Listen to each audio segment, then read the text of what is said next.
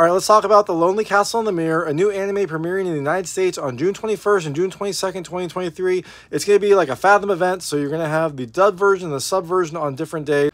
Is it worth it? Is this anime kind of worth your time? I actually really enjoyed it. It takes a while to get into it. It is a fantastical premise.